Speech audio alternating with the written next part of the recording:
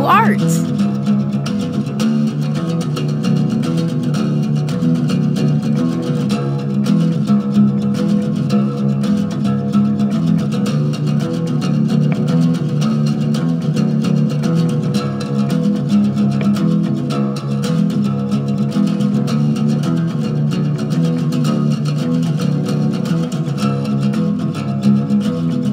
Paint the Rob way. Hey friends, this week we're going to take a look at how I did the Champions Collection portrait of Rick Martel and why it was a little bit of a departure for me. Starting off with a different color palette than I normally use. It's more pastels,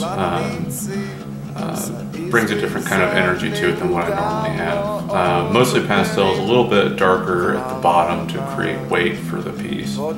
Now getting into the figure, you can see some of the paint that I use for the background is coming into the figure. That'll factor in as I go.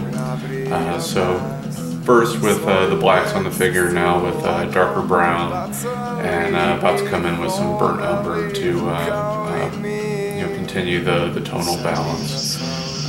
Not painting into the areas where I put in the background, except for like a slight outline that you can see. As I was going, I felt that the piece was feeling a little too cookie cutter, so I reapplied paint to the piece all at once and then smudged it all together to make it feel a little more painterly.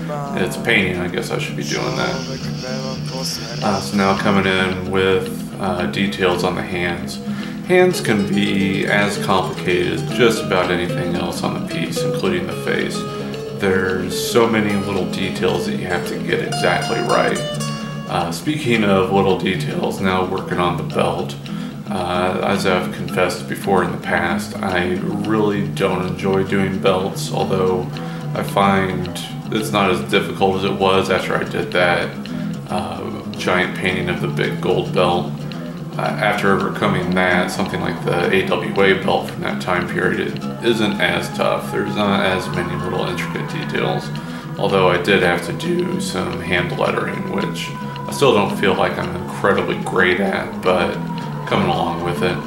Now coming into the face, working darks to lights, front to back. So there's a little bit of his hair that overlaps on the forehead.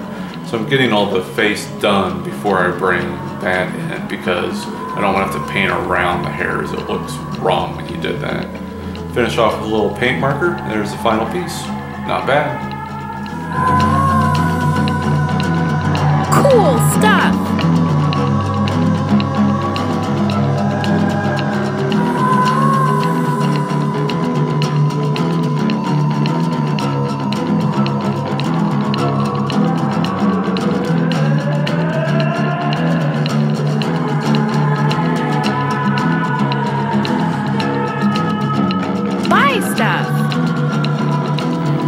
Time to pay the bills.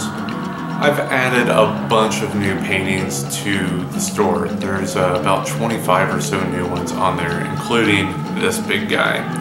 I know you're saying, Rob, you've got prints of those available. That's true. There's going to be about 50 people that are going to have prints of this, but only one of you is going to have the original. And I want it to be you.